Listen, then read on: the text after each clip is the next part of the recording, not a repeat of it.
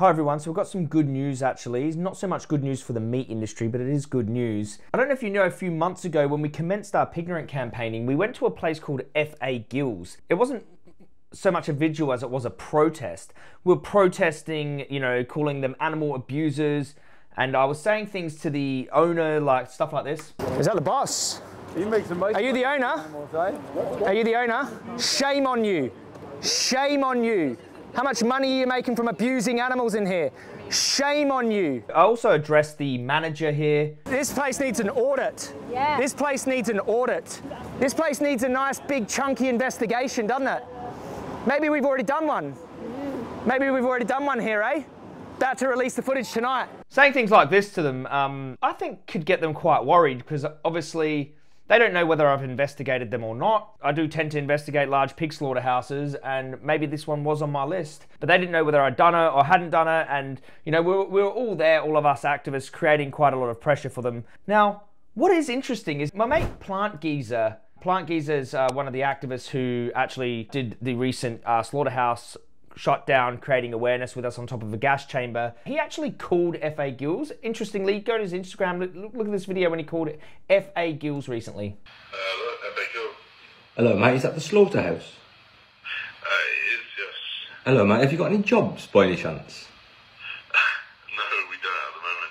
Basically, I think we're shutting down the slaughterhouse, so we just laid everyone off. What lately, or? Yeah, in like 2 weeks ago. You're joking? Why is that, man? I'm not really sure of all the details, to be honest. But yeah, we're just not producing. We're not getting any pigs in at the moment, so. You're not getting any pigs in? Yeah. So that's very interesting. The slaughterhouse is actually shutting down now. This could just be another coincidence. I mean, we exposed pilgrims in Manchester 2 weeks after I released the footage. They say they're shutting down. Right now, they've been operating for years and years and years and years, and then we do a protest out the front, creating pressure. I'm telling them at the front of pilgrims, just wait till this documentary comes out, you know, wait till everyone in Manchester is going to know about this place, right?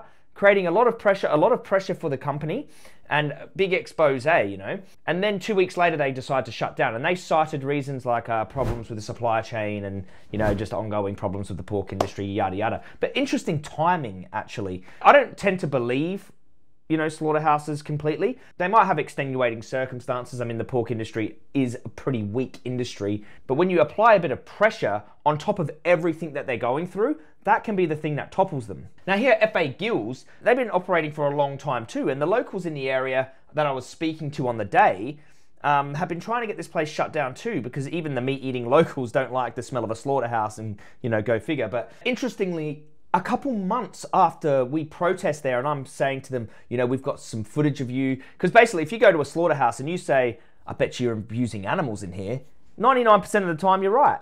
You know, you're just going to be right. You know, you don't go to slaughterhouses and they're not doing extracurricular animal abuse in there. So maybe they thought I did have an investigation. Maybe they didn't like this publicity, actually. Maybe they thought they were going to get the same publicity that Cranswick got. Maybe they thought they were going to get the same publicity that Pilgrims got. Who knows? Who knows? Maybe they just thought this place isn't worth keeping open for other reasons, and they decided to shut this one down too.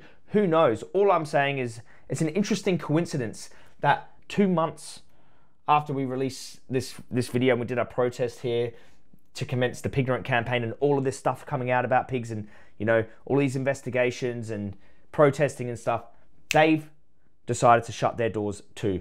Very, very interesting coincidence, we could call it. I don't know if it's coincidence. I don't know. So there was an article published on April 8th. It says Wolverhampton sausage maker lays off staff over pig supply issue. Many of the staff at Black County pork producer and wholesaler have been laid off with no supply of pigs for slaughter given as the reason. Then we'll be like, oh, you know, we were afraid we're going to get exposed for animal abuse and the protesters made us shut down, you know.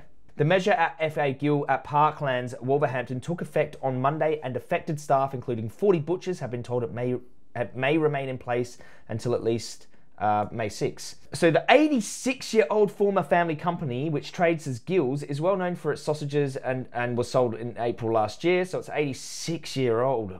God, 86 years of that kind of animal abuse. So maybe the new owners thought, we don't want this heat. Maybe they didn't want to be exposed as animal abusers and didn't want that kind of pressure. I mean, I am a very high profile activist. I do make these big documentaries. That one's on Prime right now. We are doing very high profile investigations and protests, do have a big following on social media, and maybe they just didn't want that drama. These slaughterhouses are very weak. They're on very low margins, and the pig killers are getting worried. So maybe these investigations, these protests do something. They don't like to be exposed. You got to remember, these slaughterhouses, these companies are made up of human beings who don't want to be called animal abusers, animal abusing scum, and don't want us to expose the disgusting hell they unleash on animals every day. But when you do, and then you apply the right amount of pressure to the weaker slaughterhouses, maybe they just start toppling. You know, maybe slaughterhouse workers don't want to work in there. They don't want that blood on their hands. They don't want that on their conscience. So who knows? Or just a big coincidence, they can't get the supply of pigs in and they shut down. But very, very interesting timing. That's all I'll say about that.